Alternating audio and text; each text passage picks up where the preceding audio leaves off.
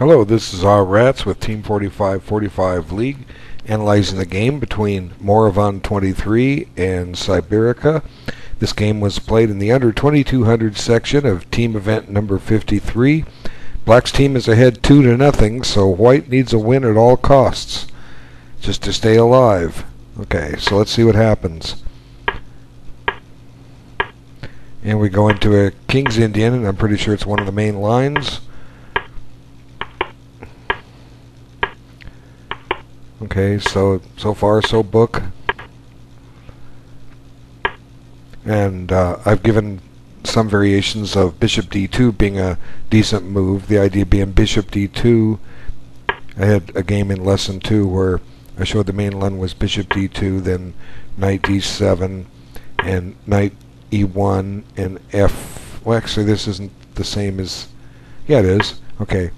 Knight F5 and then now Knight D3, and you're hoping that Black pushes by with F4. And actually I have a game played in this event that nobody nominated yet that I'm going to do a video on in the near future for this round, where Black did play F4 in this position. Let's just go back to the main line.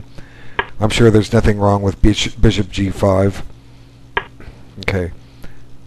Now it goes back to D2, and I guess here the idea, I guess White could play Knight E1 and play it like I just said, but here's the point, Queen C1, which seems to require Black to bring the king up. Okay, guard H6, and now Knight E1, now the thematic F5. Now White could hold F3 for a moment, okay.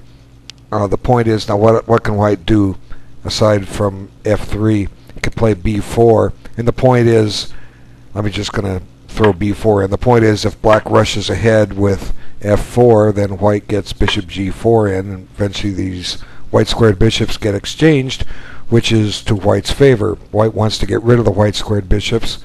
Black doesn't. Black wants to get rid of the dark squared bishops.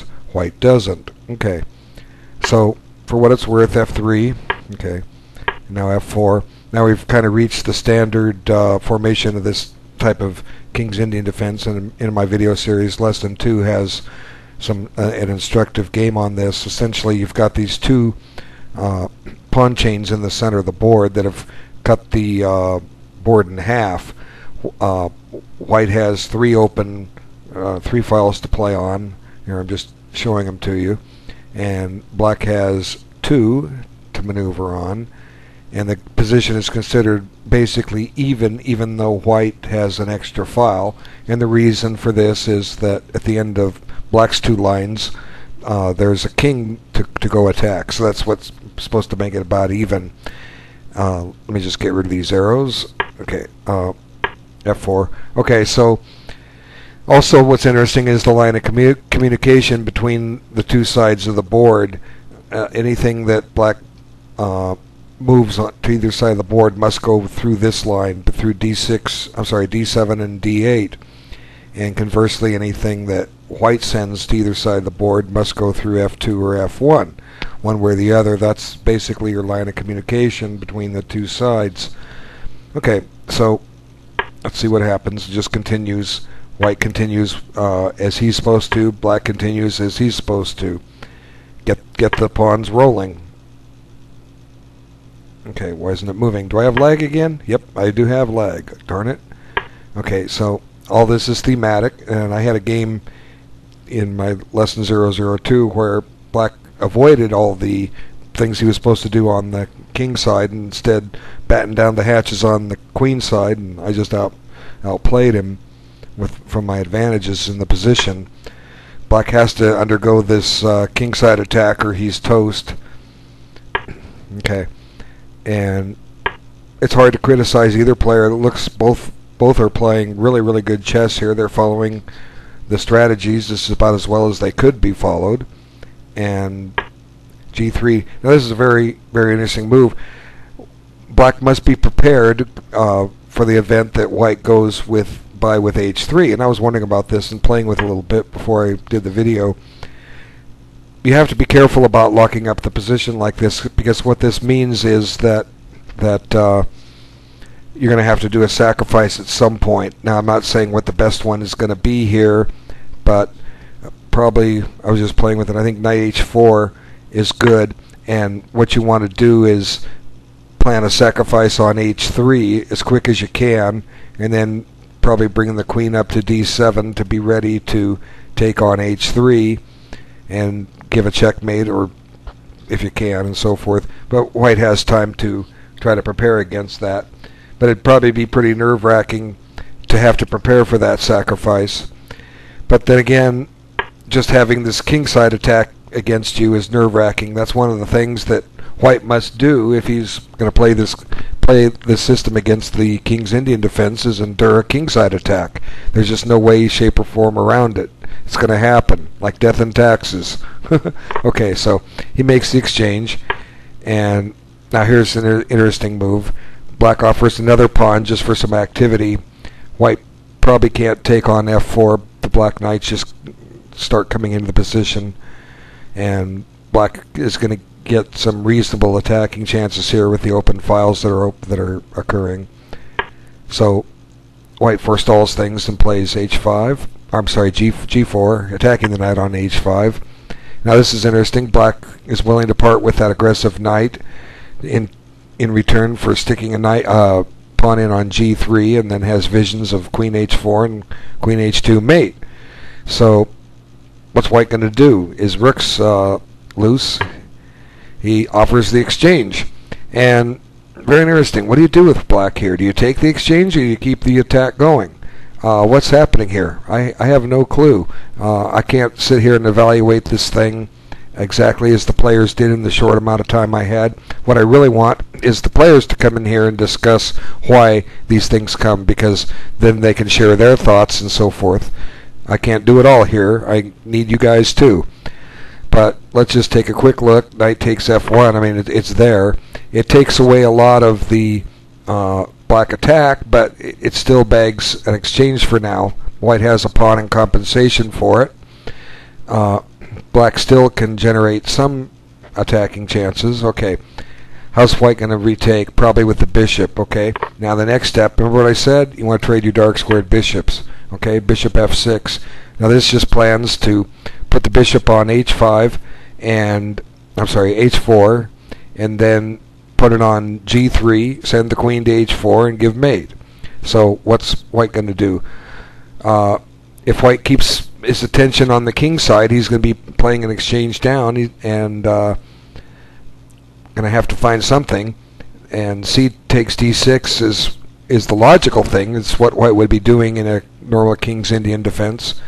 Against the normal king's Indian defense is expanding on the queen side, but it still comes down. He's down the exchange. So if white's going to win this, it's going to have to win it on the queen side and hope to stave off any mate on the king side. So I don't know. I think that black should have taken that exchange. It was there.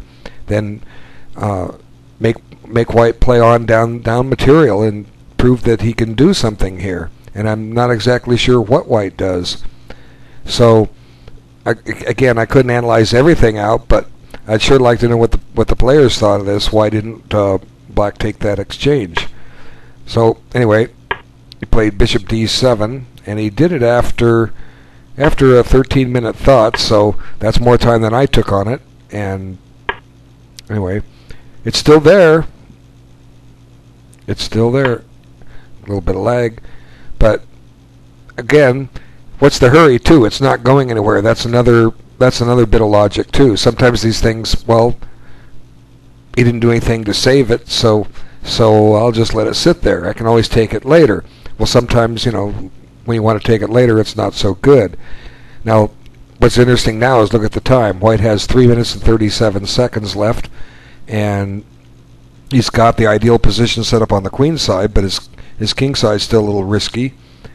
So anyway, what happens next?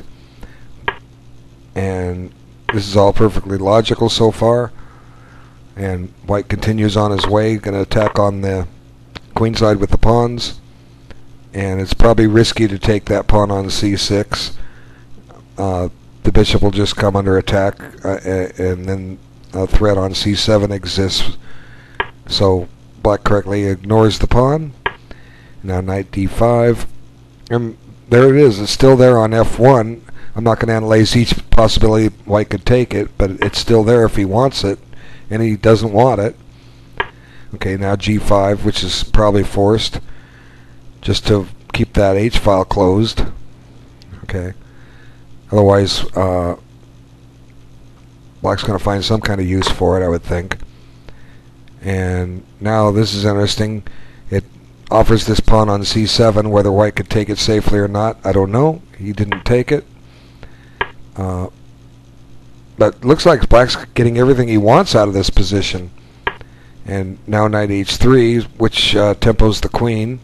So what's white going to do, or black going to do? Take on h3? Well, the problem with that is it opens up this diagonal here, so you got to calculate all those discoveries, and black's time is starting to evaporate. But he took it, and then there's the check I mentioned, the discovery, and black runs his king, and now black. Let's see, what did he take? He took up knight. Yeah, sorry. I'm not sure what the best sequence of exchanges is. Let's see. What are we going to do? Do we want to take the bishop, or do we want to take the knight? Hard to say. Very interesting choices. Like I say, black and white should get in here and explain their reasoning. And unfortunately, though, as a result of all this, the rook on f1 is no longer under attack. Black got rid of the attacker, or white got rid of the attacker, and it went away.